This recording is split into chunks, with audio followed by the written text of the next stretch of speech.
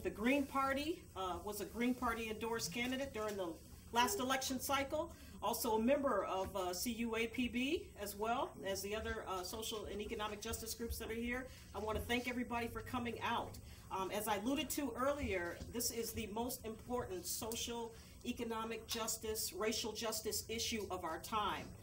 Primarily with what happened in Ferguson with Officer Darren Wilson, with him not being charged for the murder of Michael Brown, and also in recent developments with Eric Gardner as well too. So we don't want to forget about the people in the great state of Minnesota who's lost their lives to police brutality. Terrence Franklin, a good friend of mine, Abuka Sanders, was killed, murdered by the police back in 2000.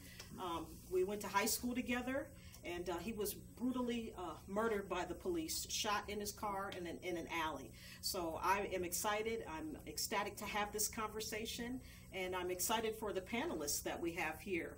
So without further ado, I want to welcome you all again to this conversation about police brutality, police accountability, and how the tactics they use to kill with impunity. So without further ado, I'm going to introduce our panel here. We have Jess Sundin here with the Anti-War Committee, and I have Miss Betty Smith here, whose son was murdered by Minneapolis Police Department. We have law professor Peter Erlinger, and we have Dave Bicking here at the end. And so, Peter Erlinger will give us a legal overview of the grand jury and other tricks that are used by the system and by those who abuse their power. So with that said, I'll turn it over to Peter. Thanks. All right, let's give him a welcome.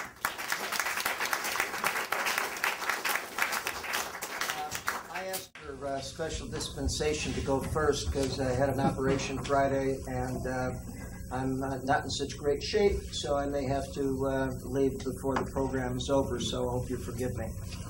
I also wanted to give a shout out to Communities United Against Police Brutality. They're a member of what's called the National Police Accountability Project, which is part of the National Lawyers Guild. And I was the national president of the National Lawyers Guild 20 years ago when the National Police Accountability Project was founded. And so I'm actually the founder, along with Jim Lafferty, of the National Police Accountability Project 20 years ago.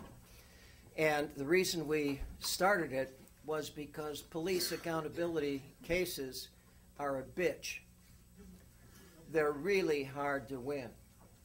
And so we figured out that if we could get a group of lawyers together who were willing to do these cases and hook them up with each other, it would be a little bit easier if lawyers around the country and community groups around the country could get to know each other and share resources, and that they could work with people who are legal observers, the green hats you've seen, right?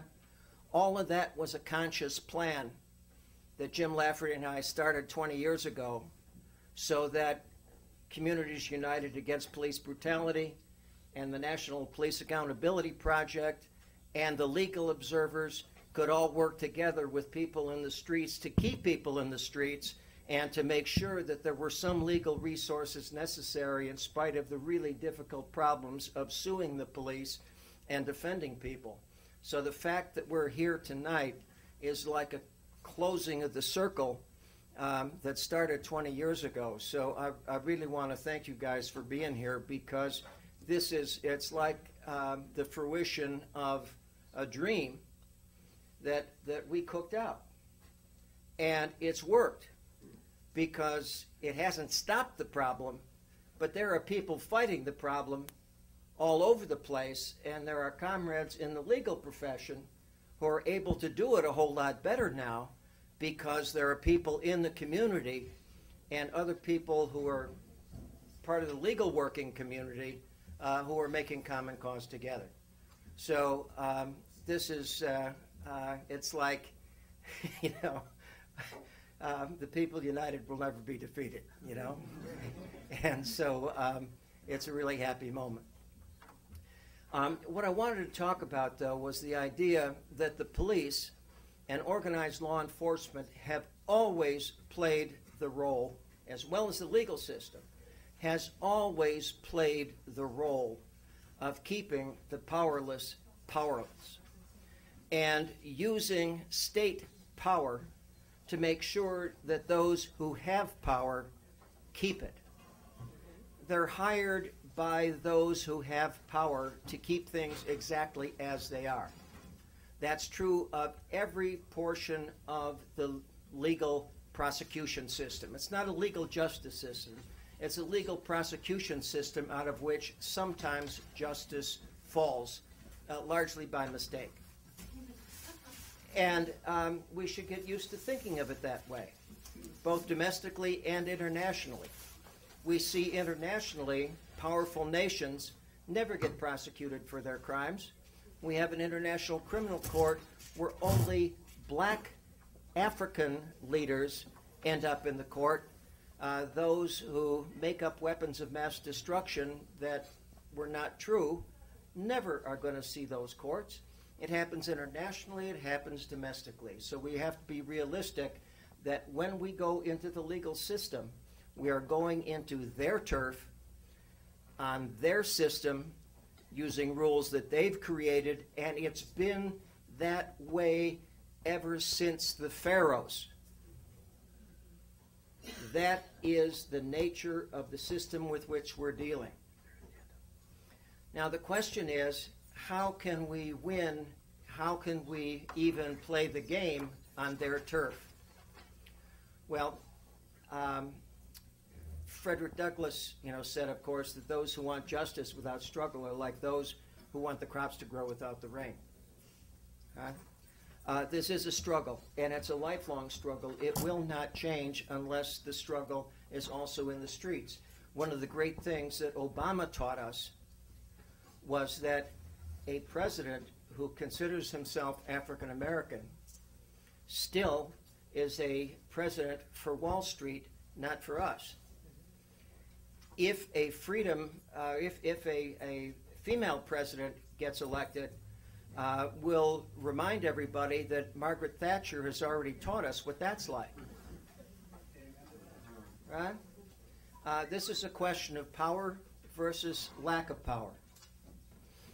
Now, the thing that's unusual right now is that people are realizing that the grand jury can be manipulated. Now, the grand jury was originally put into our Constitution as a way to stop the abuse of government power. It's in the Fifth Amendment because until in England, the king was always able to decide who was going to be prosecuted. And the grand jury was a way of letting ordinary citizens decide who was going to be prosecuted. But that was at a time when there were no professional prosecutors, there were no professional police. If there was going to be a prosecution in a particular town, there was an elected sheriff, and a judge would come around every so often, and a grand jury of ordinary citizens was impaneled to figure out what crimes had been committed since the last time the judge was in town, and the citizens would decide who was going to be charged criminally. And our Constitution had written into it the idea that citizens do the charging in federal cases, not the government. It was a wonderful, wonderful idea. But then things changed in an industrial society. It was no longer a small agricultural town that we had. We now had big cities. Full-time, in fact, Scotland Yard was the first full-time police department that existed in the 1840s. But now we have professional prosecutors, professional police departments, and now the grand jury doesn't know what went on in town anymore. And now the grand jury takes whatever information they're given by the prosecutor and by the police. And now, as Chief Justice in New York said a grand jury will indict a ham sandwich if that's what the prosecutor wants. Or a grand jury will not indict Caligula if the prosecutor doesn't want it to happen. The problem is there's a conflict of interest whenever the prosecutors, who must depend on the police for their job, are asked to prosecute those same police. There should never be a prosecutor asked to prosecute the police that the prosecutor has to work with, ever, grand jury or not. The truth is that unless a prosecutor is going to ask for first-degree murder in Minnesota, for example, the prosecutor doesn't need a grand jury.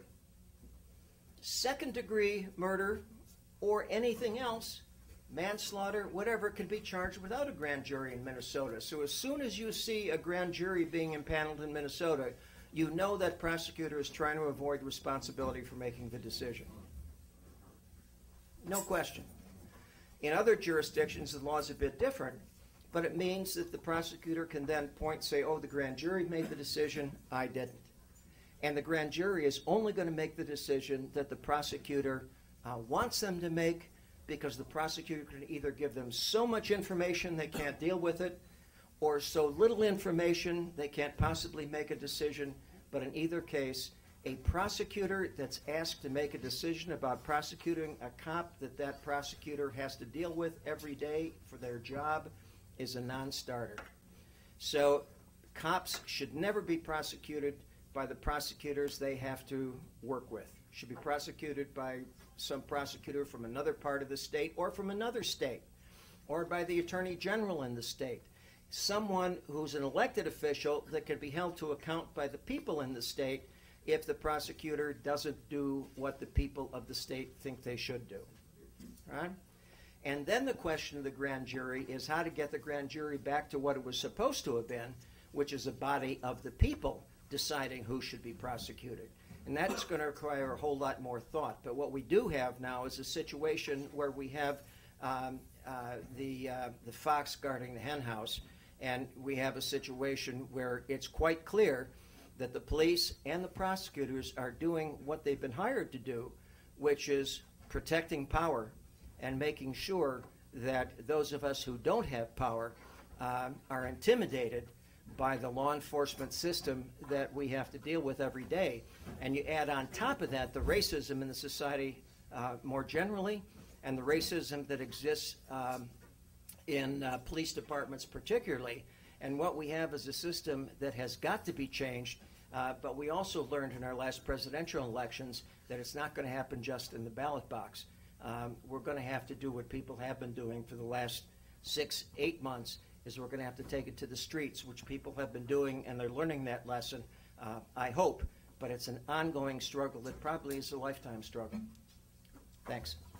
All right, next we have Ron Edwards here, and he's been a long-time police accountability and racial justice advocate, and he's going to provide us with the historical content of police brutality.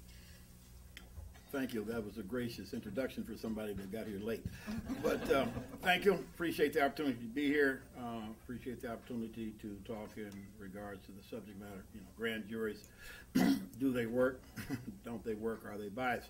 Grand juries, I've had the opportunity as an activist, civil rights, all those things, to have appeared before 2 grand juries in my lifetime, having nothing to do with me as a bad colored guy or anything like that, but having to do in both situations with issues involving police officers, but in both cases they were black police officers.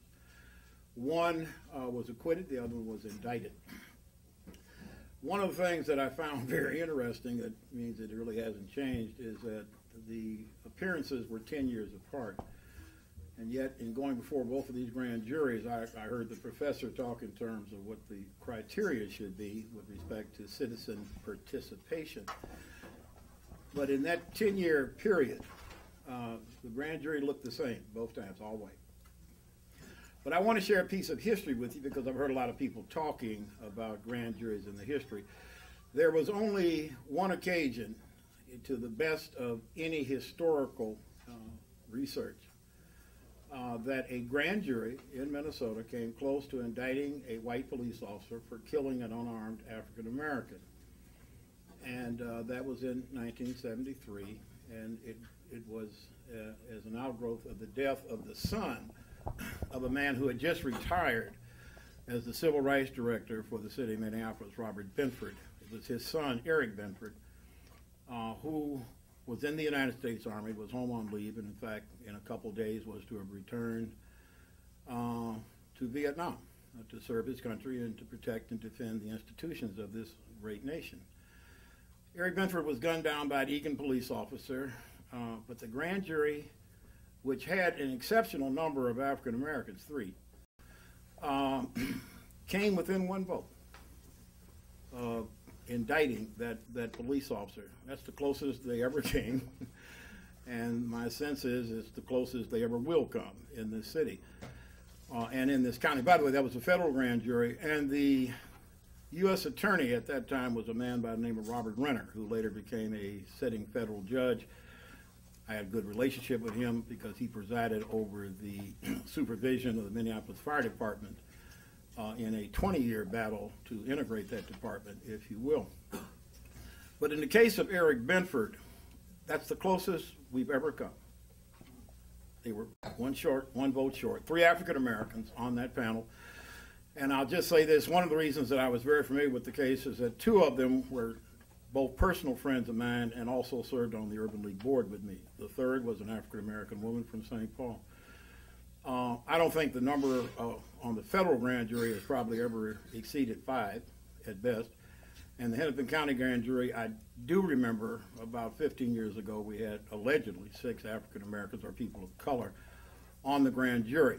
So the whole issue of how you actually are selected, I assume that that's already been talked about by the panel, is a process that certainly needs to be reviewed.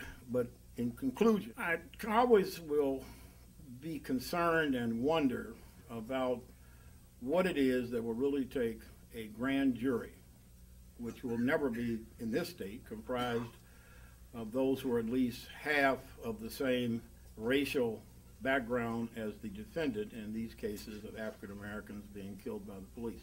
Let me also say this in closing, because people get confused. There have been in the history of this state 3 shootings on unarmed African Americans by African American law enforcement officers. 3. The last one was really about 15 years ago. But during a 10-year period, we seem to have an epidemic. We had 1 in St. Paul, 2 in Minneapolis. We had Griffin in St. Paul, we had Rhodes in Minneapolis, and we had Workoff in Minneapolis. So contrary to what some say, unfortunately, African-American law enforcement officers have been involved in very questionable shootings. And by the way, all 3 of the African-Americans who expired were unarmed.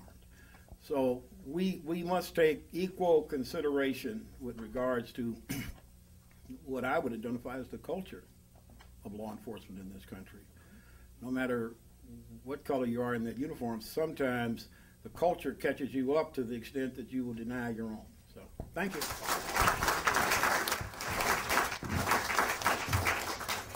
Okay, next we're going to hear from Betty Smith, whose son was murdered by the Minneapolis Police Department. And you're going to hear from her. This is something that's happening in the African American community almost on a very regular basis, where our youth and our men are being targeted by police who are abusing their powers, and subsequently we're being imprisoned or even dying at alarming rates. My son was 24. He had a 10-week-old child. He already had a legal suit going against a certain police officer they tried to give him a ticket for jaywalking, so the brutality suit was already in process. They were set to go to court November the 18th, and this policeman had been notified of that.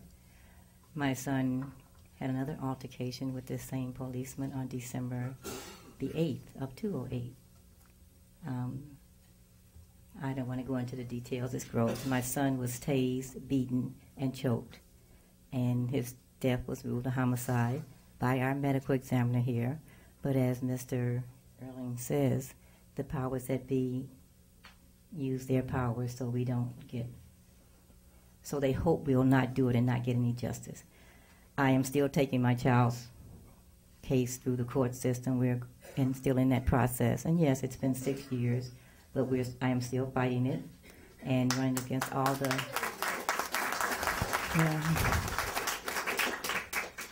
It's very frustrating because, as Mr. Ring said, they have the knowledge, they have the rules, they twist everything. When you compare the cases, the police say what they need to say. As Mr. Edwards related to, every year it's the same thing. No matter which child, who's killed, the police have the same story. They do cover for each other.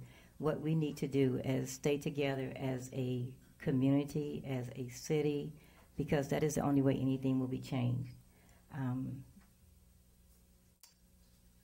We do have to take it to the streets. I was very silent at first, but of course I had to grieve because that's a horrible way to know my child was murdered. Out of, I think, just revenge because you could. I will give you some insight when I say how the courts work. At one of the times when we were in court, the prosecutors want to make our children out to be animals. There were 5 policemen, 5 nice-sized white policemen trying to say that they could not apprehend one healthy-sized black man. And it doesn't take all of that. And then our city wants to still say that's not brutality. Unless we stand up as individuals and not sit back and wait until it's your child, they will continue to do this. I think by targeting our young black men is a way of just eliminating our race. And we need to take a look at that. They're not murdering our older black men. It's the young black men, whatever they can stop them for. I am a nurse in a K-8 school. Yesterday, one of my students came in. He needed ice for his wrist. I said, what happened?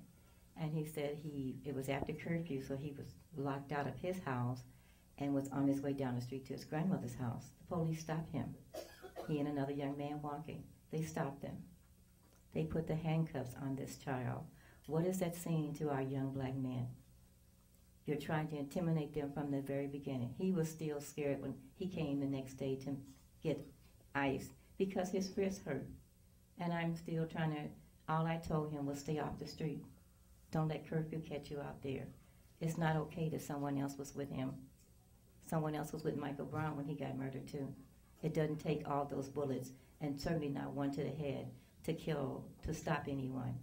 And as long as we as a people allow the police to say, I feared for my life, without looking at what they have done, what the brutality of it is, not focus on what the media is telling you that this person was accused of, because we weren't there. But you can rest assured the media is trying to make it that they were really doing something. And if this person was doing what they said, we need to stand up as a people and say there is no reason to murder a child, a young man.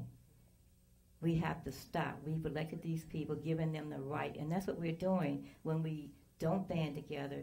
Do not show up at court. Do not take it to the streets. Do not do everything you can to get your voice out that this is not right. And not listen to everything the media is telling you, because I can tell you they twist it. I ask people, from my perspective, focus on not what we've been told that person did. We were not there. Focus on what evidence we see after the fact. It does not take 9 bullets to kill anyone. If you are that afraid of one individual, you should not be a police.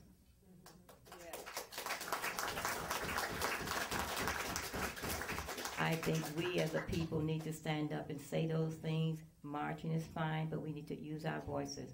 We need to attack what the police are telling us. We need to attack what they're, sure, you have to work with them. I work with other nurses. If I see a nurse stealing something, I'm still going to tell. I still got to work with her, but I am going to still report her. Because the medication she was taking is not hers, the equipment she's taking is not hers, she's denying some other patient. I'm not going to not say something just because I have to work with her. If I open my mouth and say something, I may not have to work with her if I continue it, because she will be eliminated. But that's because you say something. The meetings are fine, the talking is fine, but we have to have action. We have to challenge the police when they say, oh, he was coming at me like an animal. You have been trained. Channel 9 did a video, a story where they showed the tasers and how the police were tasing a dog, and thought it was funny that that dog was jumping. It was not funny for my son laying in the snow and getting tased.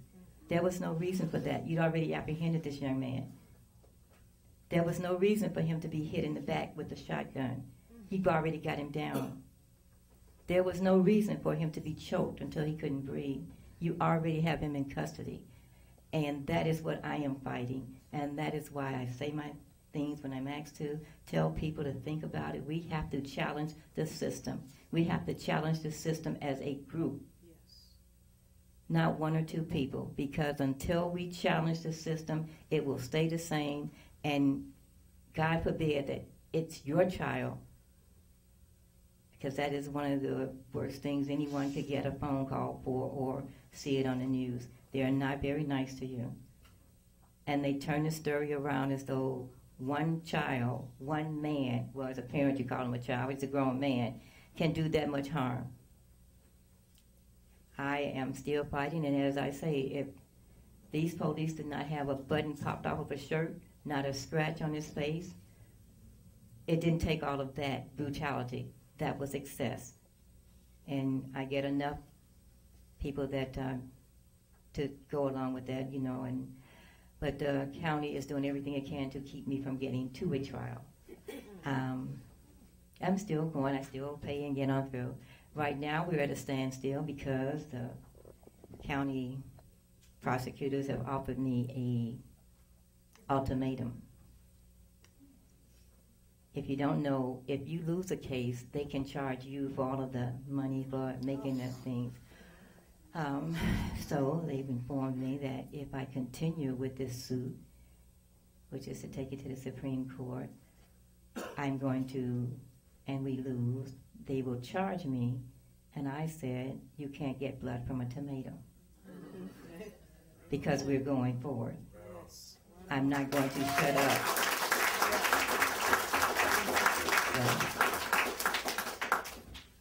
And with that said, all I can tell anyone is that we all need to band together. Anyone you can get. We need to show up at these court appearances when we see them. We need to voice our opinions wherever you possibly can, because it is political. The people in our city who should be helping us are, as he said, the police and the police, our mayors and other politicians also have their hands in their pocket, and they're all taking care of each other. While they can only do that because at some point they fooled us and we voted for them and got them in office. So we have to take another look at what we're doing when we vote them in and got them in. How are we going to get them out? How are we going to challenge them? We all have a voice, and we all need to use it. Otherwise, this will continue. It's going rampant. Just look at within the last 3 months. It's all over the country. It's worse here in Minnesota because it is. The powers that be are more the white than the black, and they're very intimidating. When my son's death got out and people wanted to tear up the north side, I said no to that because that was not what he was about. But the people in power here, Don Samuelson, people that he had worked with, had nothing to say. They all backed off. Mr. Samuelson even told me, well, Ms. Smith, if you sue the city, you'll be suing me. And I'm like, and? So that's what we have to deal with when I say it's why we need more people behind us. We need to all talk, all protest, get it together, confront the people that we have put in power, because we put them there before it's your child. Because it's sure, I do believe that once it's finished with killing off as many black men as they can, they're black women. And eventually there will become whites who they don't think are up to their standards. So we've got to stop this now. It's gotten out of hand, but we are people, we voted, and we have a say, and we can get out and do what we need to do to stop it. And it will not stop unless we do it. The rules won't change unless we make them change.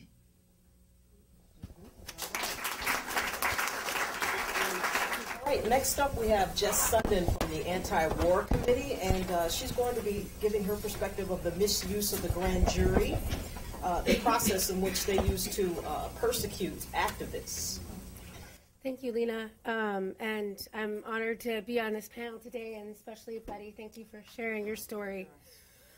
Before I talk about grand juries, I'm going to go back to 1900 and share something from anti-lynching activist and journalist Ida B. Wells. She said this about lynchings. Quote, "It is not the creature of the hour, the sudden outburst of uncontrolled fury, or the unspeakable brutality of an insane mob. It represents the cool, calculating deliberation of intelligent people who openly avow that there is an unwritten law that justifies them in putting human beings to death, without complaint under oath, without trial by jury, without opportunity to make defense, and without right of appeal." She is saying that the racists who carried out those lynchings felt justified to act as judge, jury, and executioner of thousands of black people. And today, police killings of African Americans happen at least twice as often as lynchings did at their peak in this country in the time that Wells was speaking of. And today, killer cops also justify their actions as enforcing the law while denying their victims any justice, and they rest assured that the law will protect the police every time. So we're talking about grand juries today, and I was invited, no doubt, because of my own experience as a grand jury resistor, targeted for my anti-war activism and my communist politics. However, I could not, in good conscience, begin there. I wanted to begin by acknowledging the long history of state-sanctioned terrorism against the African American people. It's as old as the history of this country, itself founded on land stolen from the native nations and built largely with the labor of stolen African lives. And I entered this conversation where we began, understanding that the laws and the legal system are designed to maintain the existing order of things, and also understanding that this is a nation founded on racist national oppression. Extrajudicial killings by police are a continuation of the kind of terrorism that lynchings were, aimed at maintaining a status quo of white supremacy. And with that understanding, I see grand juries as one small part of what upholds that system. We all know what happened in Ferguson, and then in Staten Island, and before that in Ohio. The grand juries did not indict the killer cops. I don't know if everyone knows this, but I know, and we've started to learn today, that grand juries operate as a one-sided kangaroo court run by prosecutors with no judge, no defense attorney. And in fact, grand juries indict in almost every case. And when I say in almost every, it's not like 9 out of 10. In federal grand juries, over a period of years where 162,000 cases were brought before federal grand juries, 11 ended without indictments. Just one more time, 11 out of 162,000 grand juries failed to indict. With that knowledge, we can only conclude that the government got what it wanted: no indictment, no justice. My own experience with the grand jury and my investigating myself and my political associates was quite different, but no more just. Grand juries have long been used as a tool to silence and intimidate activists connected to many movements: the American Indian movement, the Black liberation struggle, the Chicano liberation movement, Puerto Rican independence movement, Arab American and Muslim communities, anti-war activists, radical environmentalists, communist anarchists, and any important social movement in our country's history. But how? How does a grand jury silence and intimidate activists? I want to offer you one example. There are like so many, but I'm going to just narrow it down to one, which is the case of Dr. Abdel Halim Ashkar. He was acquitted of conspiracy charges related to organizations back in his home country in Palestine. But he refused to testify at a grand jury that was investigating the broader Palestinian community in Chicago. And because he refused to testify as a witness against his fellow community members, he was convicted of criminal contempt and sentenced to 11 years in prison. Palestinians, along with Arabs and Muslims, have been heavily targeted for state repression, and grand juries have allowed some leaders, like Dr. Ashkar, to be incarcerated, while stories like this strike fear throughout the community. When folks do testify, communities become divided by suspicion. What did they say about who? Can they be trusted anymore? This strategy is like a witch hunt, and it has wreaked havoc in mosques and community centers across this country, devastating many communities, absolutely including our own Somali community here in Minnesota. Our case, my case, began with the government spying. An undercover agent had been spying on the Anti-War Committee, Freedom Road's socialist organization, and every group that we worked with, starting with the Republican National Convention protests in 2008. It was more than 2 years later that the FBI raided my home and issued me a subpoena ordering me to testify before a grand jury in Chicago. That spy I mentioned, who went by the name Karen Sullivan, had keys to the Anti-War Committee office, passwords for the computer and the email, recordings of countless Anti-War Committee and Freedom Road Coalition and coalition meetings and gatherings. It was a grand jury.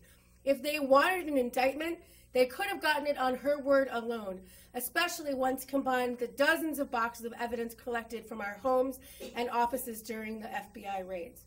But they wanted more. They wanted us to cooperate in our own prosecution and to serve as witnesses against each other and our political associates across the U.S. and in places like Colombia and Palestine, where some of us have met activists who are targets of brutal U.S.-backed regimes. We refused to cooperate. And with a broad national circle of support, I guess I should have allowed for a dramatic pause, but I'm going to keep going. But we had an amazing circle of support around us, and the government didn't jail us for refusing to testify. There's a few of my fellow grand jury resistors here, Tracy and Sarah. I don't think I missed anyone else today. They didn't jail us like they had Dr. Ashkar. And just to be clear, we were very worried they would, because it was the same prosecutor, same Chicago prosecutor who imprisoned Dr. Ashkar for 11 years, held our fate in his hands too.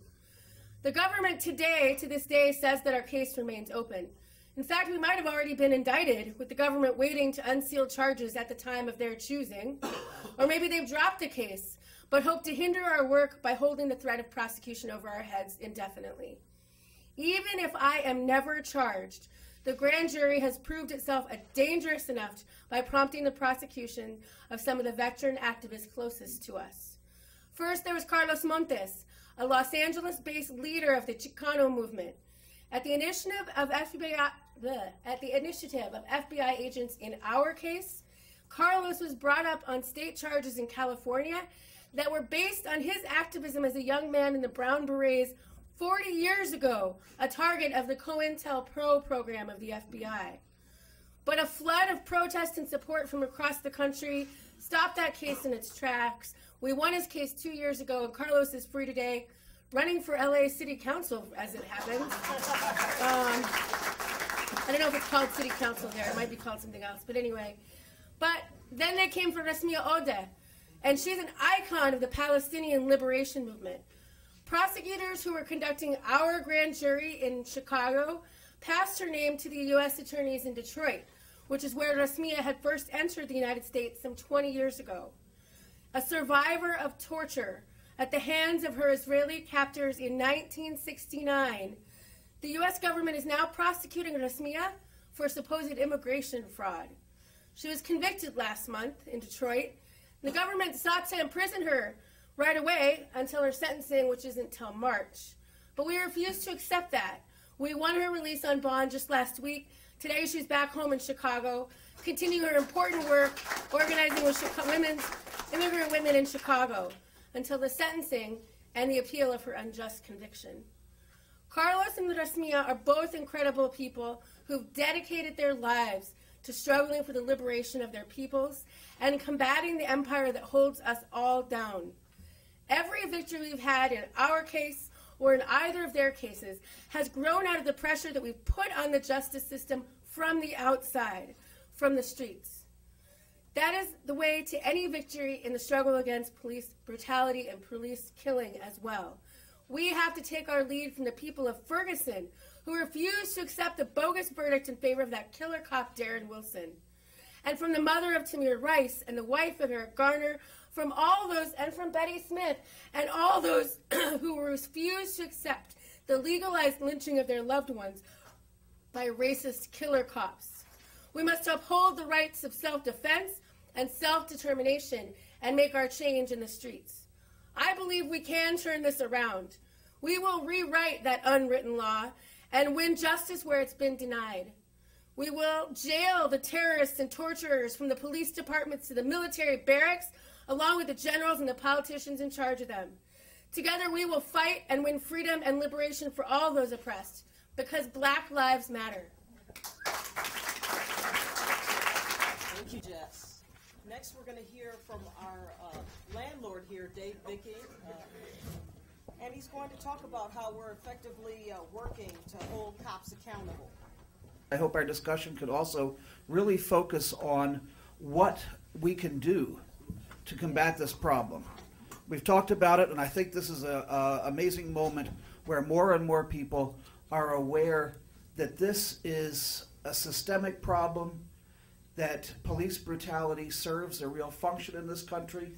In general, people have always, general population, people think, well, everybody's against police brutality and abuse of power. It's just we have different ideas about what to do about it. But I think people have pointed out here what is very important is that these serve real functions and serve the status quo and serve to keep the people in power in power. So with that, there's a favorite quote of mine that says, "The philosophers have only interpreted the world. The point, however, is to change it." So I just want to talk about that briefly and hope we talk about that in our discussion.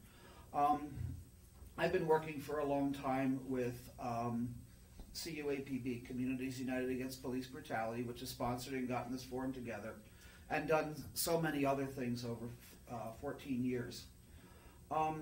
This is a huge problem, obviously, and it's going to need some very big solutions.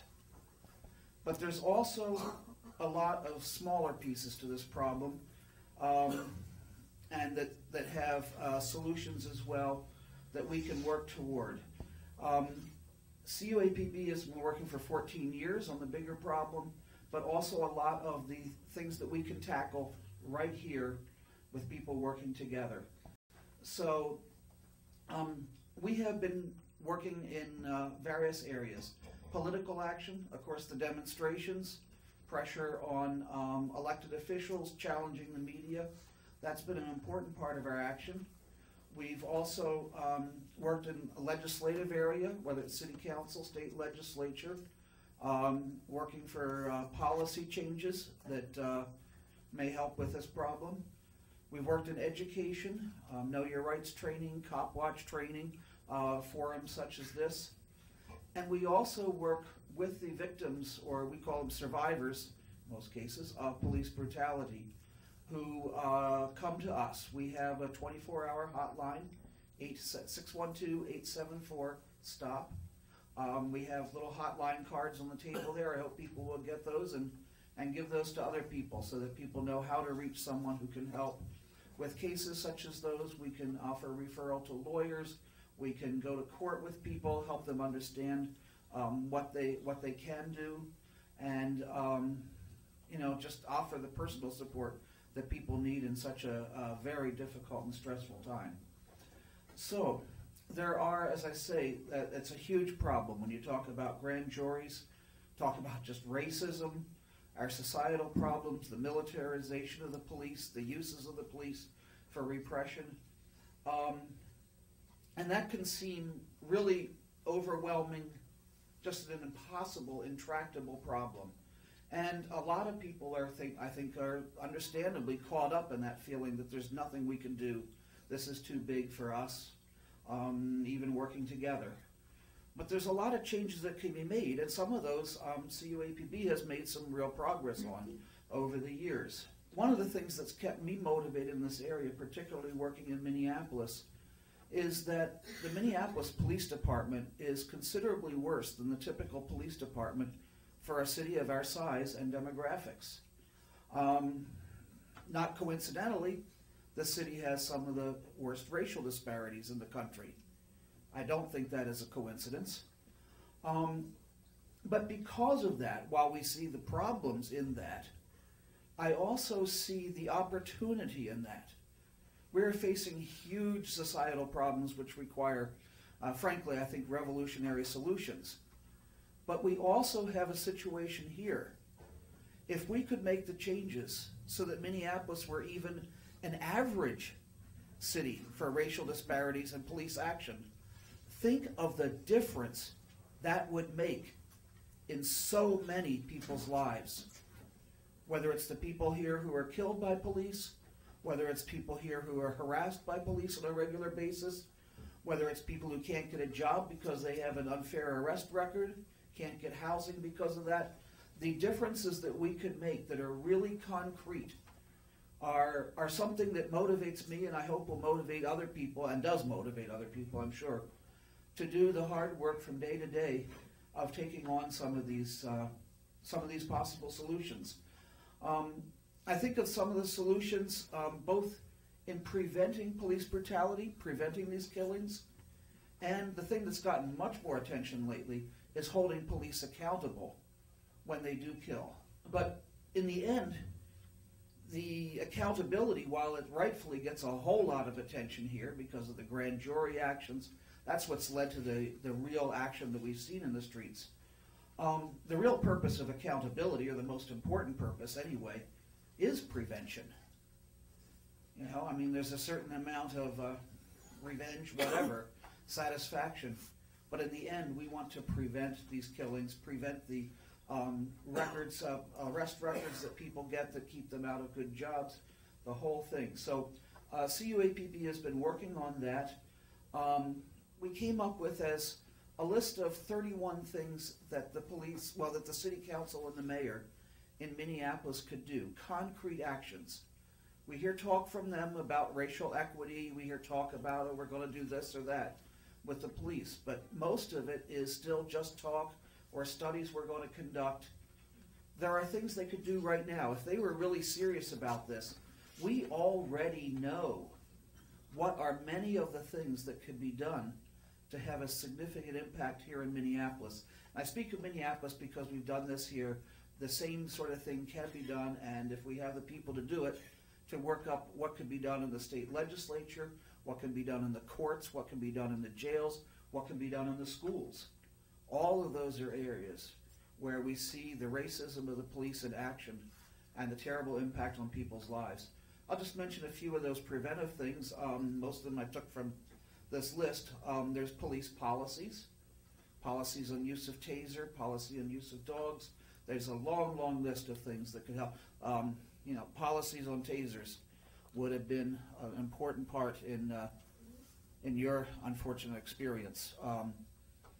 The screening of police officers, testing for use of steroids by police officers, the use of SWAT teams. This has gotten totally out of hand.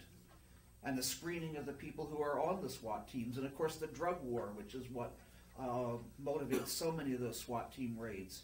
The demilitarization of the police, giving back the weapons that the federal government has basically given them. Getting more data, you know, there's still room for study, but data on things such as arrests that don't lead to prosecution, that are there more for harassment than they are for enforcement of any actual laws or criminal behavior. An early warning system for the police, something which they're just starting up now, they say, but they've said that for 20 years. And I've heard it over and over again. Oh, we just started that, or we're about to start that, or so on. This goes on forever. As far as the accountability, there are things that we can tackle, some of them not quite as big as trying to change the whole grand jury system. First of all, in investigations, officers should be treated the same as any other person. Right now, they're given 48 hours, generally a lot more than that, to meet together and get their stories straight. And it's real obvious that they're doing this. We're told that, oh, well, their recollections, 5 days afterwards have turned out to be far more accurate than their recollections right afterwards when they were under the stress of the adrenaline rush. Well, they don't treat other people like that. You know, they don't let other people talk among themselves before they're questioned. Also, when we talk about independent prosecutions, it should be important that those are set up so they can be started immediately. Every so-called independent prosecution starts days afterwards, oftentimes weeks, when you know, all the important stuff, the crime scene, the original evidence taking, the original interviews, have all been done by that police force, and the so-called independent investigator or prosecutor has little to work on except the evidence that is presented by the police force. Something as simple as not rotating officers through the Internal Affairs Unit would be a major advance, because now they know that they're going to be back on the street in a year or two, partnered up with someone that they, well, in all cases, didn't investigate properly. So these are things that we can work on, that CUAPB is working on, and that with more people, more resources, the more we can do. And I don't want to just say CUAPB, there's other groups, of course, who are working on this. Nationally, there's a lot of groups that Peter mentioned are very important. There's a couple things we have tried. Civilian review authorities is an area that was really an important reform won by people starting back about 20 years ago, actually a little over 20 years ago in this city. And those were the results of some major struggles. This is not something that mayors and police departments just decided would be a real good idea. Every civilian review authority in this country results from a riot or the imminent threat of a riot. It's no coincidence that we're talking about this now, and this has become a major national issue after a rebellion in the streets of Ferguson. This is an important time as a result. Unfortunately, those reforms were still controlled by the people in power who were trying to maintain their power, and they were very weak. In this city, 2 years ago, they actually got rid of the Civilian Review Authority, which was pretty toothless because it didn't have the investigators that it needed, and the chief could still make the final decision on discipline. But we've wound up with something even worse than that, which is being touted as civilian involvement in police investigations and is not anything of the sort. Again, CUAPB has done an analysis of that. We have a piece of paper on the table in the back I invite you to take that gives some of the statistics that shows just how bad this is, and we know this is bad intentionally. Body cameras is another thing that's been a huge discussion. They have some pluses in terms of getting some more information, but there's also some significant problems with them. And without going into a long discussion, I think it's important to realize that, you know, the national emphasis on body cameras is coming primarily from people who want to appear to be doing something rather than making the actual changes that are needed. That brings me to the National Commission or Task Force that Obama has set up. And one of the things we need to do is act nationally, because we need to get in front of that rather than have them come up with suggestions that are useless or probably worse than useless. We need to do that. Communities United Against Police Brutality is initiating a conversation nationwide in forming some kind of similar group of real activists, people with real knowledge, who can get out in front of that and talk about what's really needed and show how hypocritical and useless this National Task Force is going to be.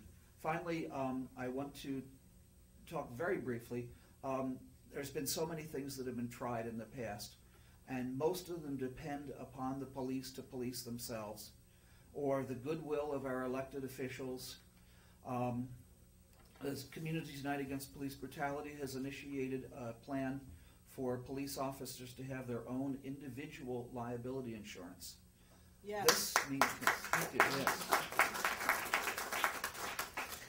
This would result in some personal responsibility for the police officer, as there is for most professionals. It also gets around relying on the police to discipline the police, because insurance companies have some interests that maybe the mayor and the city council members don't, and that is their own money. And unfortunately, that is the big motivator in making changes. So officers who, have frequent misconduct, frequent complaints, would wind up having an increase in their insurance premiums, which I'll tell you, there's some police officers on the Minneapolis force who could never afford insurance and probably would never even be offered it. And that would be an immediate solution to some of the problems. Again, we don't want to rely on politicians, or I should say, we can't rely on politicians. So we are petitioning right now to get this on the ballot as a charter change for Minneapolis. It has the wonderful advantage also, as I say, just as the program itself, the beauty of it is, because of a charter change, if we get enough signatures, they have to put it on the ballot. We don't have to have a single city council member in favor if we don't, And if it wins, it goes into the city charter. So it's another way to get an end run around the powers that be, that, as people have been talking here, are the real folks who are responsible for the continuing problems of racism and police brutality in this country. Thank you. Well, now you know the conversation's going to get real. I'm angry. This is the part where you hear from the angry black woman. Because every single day that I step outside my front door, I'm targeted by police. Every single day when I'm pulled over by Officer Friendly, he's officer, I won't say what he is, but immediately I am profiled, I become a criminal, and we have to do more than just march and petition. Those are great starts, but I consider everybody in this room an ally to the cause of Black Lives Matter. And it's going to take Caucasian people to not only stand in solidarity, but it's going to take you going to the Capitol with me, offering this type of legislation. Because let me tell you folks, we need it more than just a city charter. We have to change the law. I want equal protection under the law. Equal protection under the law. And I'm not getting it now. And black men are not getting that now. And black children are not getting that now. And I want it now. So it's going to take more. We're going to have to become organized. And it's going to take more than protests and petitions. We're going to have to go in droves to the state capitol. Because these people that we elected, who we keep electing over and over again, they don't care about our plight.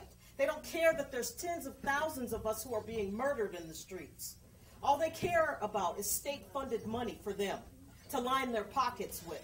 So we need to go to the Capitol in droves, and we need to make them author legislation that requires body cameras, that requires liability insurance, that requires that after so many disciplinary actions, you lose your job, because that's what happens to me when I don't perform and when I don't meet expectations.